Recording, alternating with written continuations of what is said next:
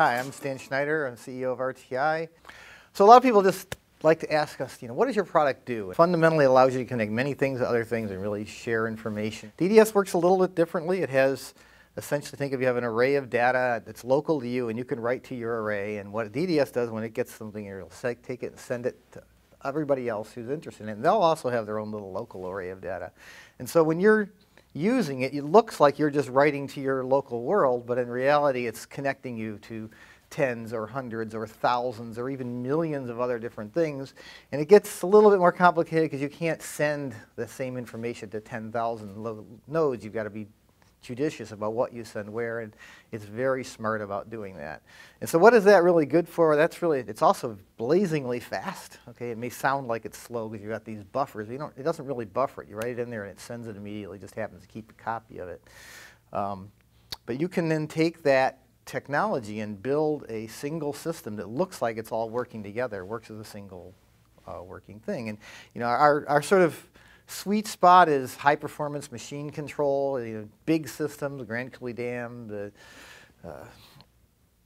cars that can drive themselves, planes that can fly themselves, all those things where you have a lot of intelligence with high-performance physics also is really where the technology came from. But it's now extending to be much more broad than that. Across things, we just got a deal to do air traffic control for Canada.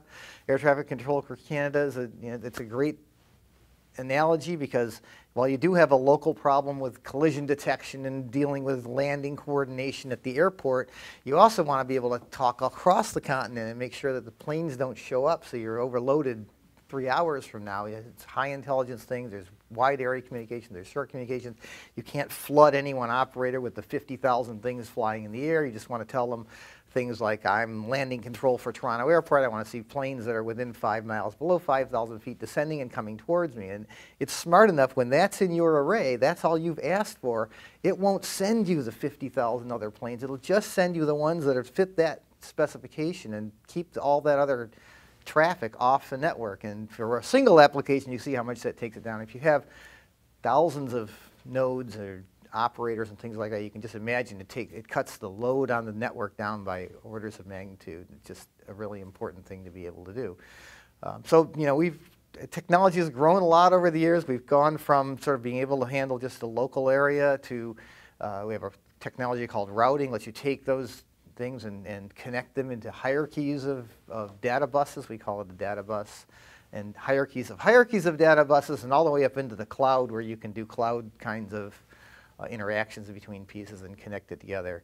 There's other kinds of protocols out there also. Internet of Things is huge. Huge means there's lots of complexity out there and lots of different technologies. Routing service also allows you to plug in little adapters that you can connect to MQTT or AMQP or all the other kinds of things out there that make it possible to build a really difficult system. So, if you really want to build, if you're thinking about whether you need to use a high-performance middleware and you don't know which technology to pick, I would ask you to ask yourself 3 questions. And the first question is, how reliable will that be? What are the consequences of going down for 5 minutes? The consequences of 5 minutes are people are going to get killed or the system is going to completely fail. You should check that box. The second one is, what is performance to you? If you measure it in less than seconds or you measure it in scalability that's larger than thousands or hundreds at least, check that box.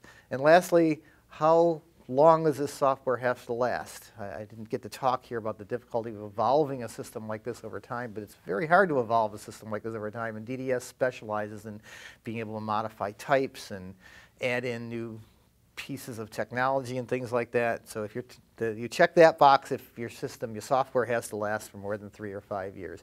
If you checked all 3 boxes, you need to use our technology. If you haven't checked them all, if you check 2 of the 3, you probably do. If you check 1 of the 3, you probably don't. It's really that simple.